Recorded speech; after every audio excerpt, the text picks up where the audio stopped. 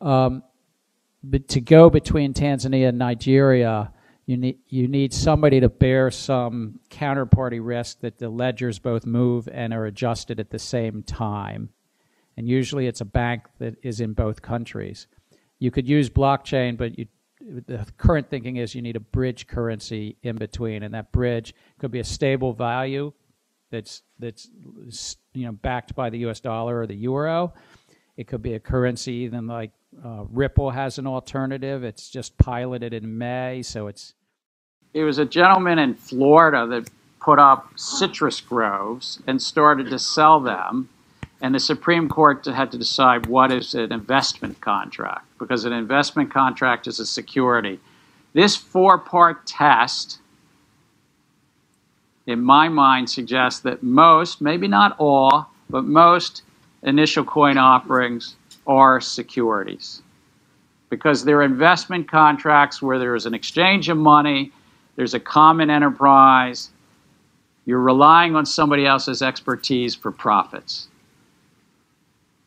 And this is why I've earlier this year said I think that most of them are. I think Ether, when it was done in 2014, would pass this test. When I say pass, it means it's a security.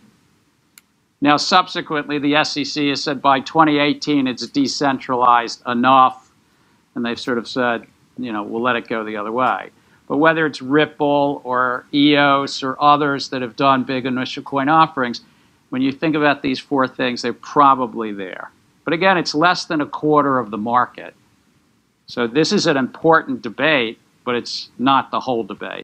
Joseph Grunfest says any other result creates a competitive imbalance that cannot be rationalized with reference to fair enforcement of the federal securities laws. What's he saying? He's saying if you do this, you're giving Ether and Bitcoin an unfair advantage. That's what he's saying. And how do we know that that's true? Remember the video? It's on Crypto Law, the video library. Joseph Lubin, not Joseph Grunfest, Joe Lubin. What's he say after he gets the Ether free pass? He says, hey, all other altcoins are going to be spectacularly disadvantaged. Ether has the advantage. Lubin bragged about what Joseph Grunfest was warning. He's bragging about it. What does this new ruling and this commentary mean for Ethereum going forward? What do you think is going to happen next, other than the massive price spike that we're seeing happening as we speak? Sure. So the implications for Ether itself are that it can continue to trade freely. You and I can trade it here. It can trade on decentralized exchanges. It can trade on centralized exchanges that are not specifically registered to trade securities. So essentially no disruption. What do you think is going to happen to Ripple with this new ruling? I don't know the answer to that. I wasn't able to read through Bill's entire speech, and I wasn't here. I don't know if he spoke about XRPs at all. He didn't specifically mention anything about it. So that's interesting. Ripple, overvalued or undervalued? Oh, I don't want to say anything mean about them. You don't have to. Massively overvalued. Okay. Take a look at this. Fiat money is going digital. CBDCs can offer increased transaction speed and reduced fees, reduced risk via decentralized infrastructure, accelerated payments, plus the ability to redeploy capital faster, and financially inclusive payment rails. Another one from W. Kahneman. Listen to this, guys. An interesting issue around Bhutan's work with Ripple on a CBDC. The UN has encouraged Bhutan to develop a domestic bond market and create a digital domestic liquidity management framework. To what degree is Ripple a part of the discussion? Now, if you remember from a while back, the Central Bank of Bhutan partnered with Ripple. Hey guys, I'm here to share a few very exciting updates. First, but before that, let me take a stab at presenting to you guys this announcement from the makers of the Gold Secure Currency, an innovative cryptocurrency that combines all of cryptocurrency's best elements into one secured coin. GSX combines use cases of XRP, Cardano, and many of the top 10 decentralized assets into a single investment. So this crypto, with an asset backing of a secured asset trust currently estimated to be worth over $7 billion, can facilitate growth like a traditional cryptocurrency, just announced its biggest mining updates so far. In Zimbabwe. The first is about 100 miles north of the capital, Harare. The second is close to a town called The gold-secured currency's parent company has thousands of acres across southern Africa with two huge claims in Zimbabwe. The first is situated near the mineral-rich suburbs of Makaha, with a significant gold reef that will allow for much easier mining and much more substantial amounts of materials to be mined daily.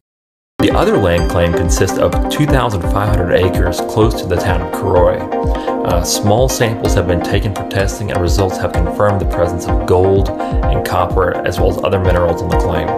We have already filed all. The second, near Chinhoyi, is estimated to have a landmass of around 2,500 acres of land rich in minerals, gold, copper, and other valuable metals. Mining will commence in no time at all. In addition, the firm is investigating other claims that have potentially large deposits of materials used in lithium battery manufacturing. Because it would allow us to mine opencast, which would essentially allow us to extract substantially more material per hour than mining traditionally with a shaft. GSX is also progressing on a separate project in Zambia that will incorporate a prominent local player and significantly add more value to GSX. The next few months will be some of the most exciting months for GSX. Why do I think so? Because right now, the price is significantly low, hence presents a very low-risk buy-in. And these projects are going to go a long way to get the value of GSX up to the dollar mark in no time. So, guys, GSX has huge investment potential. Looking to get your hands on some? Well, for more information, the link to the company's website and other valuable information will be in the description. Now, the key to making money in a situation like this is to position yourself now before the settlement. Because by the time you read about it in the Wall Street Journal, it's already too late. For now, don't forget to subscribe to the channel and hit that notification bell. Sector. Central banks already issued digital currencies. It's called bank reserves. Ether, when it was done in 2014, would pass this test. When I say pass, it means it's a security. Ethereum is quite big. A currency called Ripple that you might hear in the banking sector. So these were speeches from the present SEC chair back in the day, from when he was the chairman of the CFTC in 2014. During Barack Obama's time in office, up until his days as a professor on blockchain technology at the Massachusetts Institute of Technology, Sloan School of Management. The current SEC chair, Gary Gensler, confirmed on multiple occasions, as we can see in these videos, that XRP is a currency, and that Ethereum is indeed a security since it had participated in an initial coin offering prior to its launch. Remember, XRP never participated in an initial coin offering. If it had, then maybe we could talk about classifying it as securities offerings. So it doesn't fall under the purview of the Howey Test, yet the SEC keeps taunting Ripple's XRP with the moniker of a security, which rightfully befits the Ether token. Now listen to this, people. This is why I've earlier this year said I think that most of them are. I think Ether, when it was done in 2014, would pass this test. When I say pass, it means it's a security. Now, subsequently, the SEC has said by 2018 it's decentralized enough. And they've sort of said, you know, we'll let it go the other way. But whether it's Ripple or EOS or others that have done big initial coin offerings, when you think about these four things, they're probably there. So Hugo was asked about the token XRP and whether I think it's a non-compliant security. I've spoken publicly. Yes, I do think it's a non-compliant security. But a couple of weeks into his selection by President Joe Biden's government as the SEC's chair, this video is from January. Gary Gensler, the shape-changing SEC chair, all of a sudden became a little more hostile and started to follow the words of his predecessor in the SEC, Jay Clayton, and that of Director of Corporation Finance, William Hinman, whose famous speech would not only grant XRP a flawless victory in this lawsuit, but also shrinks the SEC's power of enforcement in the future. Take a look at this, guys. This self-righteous and once humble Gary Gensler all of a sudden became a fierce wolf. Gary Gensler, chief clown at the SEC back in August 2021. Here's what he had to say back then. Now, over the years, the SEC has brought dozens of cases, many of them during my predecessor's time. I've only been here 3 months. And yet, having brought dozens of cases, we haven't lost. What other term befits the saying wolf in sheep's clothing, other than Mr. Gensler's many different personas? Attorney Louis Cohen, who helped shape the Luminous Gillibrand crypto bill, states that the SEC already acknowledged that XRP was not a security, despite what Gary Gensler says now. Also gives a nod to attorney John Deaton. So you say it so clearly as if it's very well established that tokens like ETH and Aave or whatever these other assets are clearly not securities. But the chair of the SEC, Gary Gensler, has made some noise in the other direction, and he doesn't, I think, view these things as so clear cut. So what makes you so certain, and how would you respond to some of his statements where he seems to think that actually the vast majority of digital assets are securities? Sure. We have a long promised paper. If you followed me on Twitter, you know. We analyzed all 259, I believe it is, appellate cases involving the Howey Test since its inception, every single one of the investment contract cases. And based on that in-depth longitudinal review, I can say with confidence that there's nothing in the case law that supports the idea that an asset that's recognized as not a security should be hypothetically treated as security when it's traded between people who are not otherwise involved in the transaction. Like you and me buying assets on Gemini, or just trading amongst ourselves, or using a decentralized exchange. Moreover, we have the SEC's own words. You may be familiar, if you follow the whole Ripple saga, that a group of disgruntled XRP holders. Now to even more intriguing news about XRP, as this has been one of the most shocking to me in the past couple of days. These have been happening over the last couple of days. This one here says, watch this. That's the only thing Gary still cares about.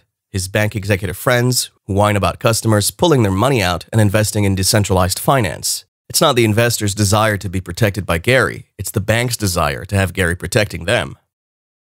Attorney John Deaton replied to that tweet with this. This really does sum up Gary Gensler's problem with crypto. And it's in his own words. I can envision him listening to the Jamie Dimons of the world, shaking his head in disgust and thinking, we have to stop people from taking money out of the bank. This indicates why the entrepreneur and lawyer, John Deaton, filed a letter requesting the judge in the Ripple vs. SEC lawsuit to permit him and over 67,000 XRP holders who've been affected by the SEC's ill-conceived lawsuit to file for an amicus brief. Now, going through that footage made by this Twitter user, Sento Sumosaba, how the SEC has been able to stall XRP and the growth of the entire cryptocurrency industry, especially that of the United States, through its lawsuits. But most importantly, we could clearly see how past and present SEC officials made erratic discernments and assertions in recording regarding what asset is a security and which is not. But more recently, Gary Gensler is now seen to be making newer assumptions regarding XRP, which he deemed not a security, and instead deeming Ethereum, which he had previously considered a currency, a security. All this seems like they're constantly going against their sworn oaths to protect and uphold investors' interests at all costs.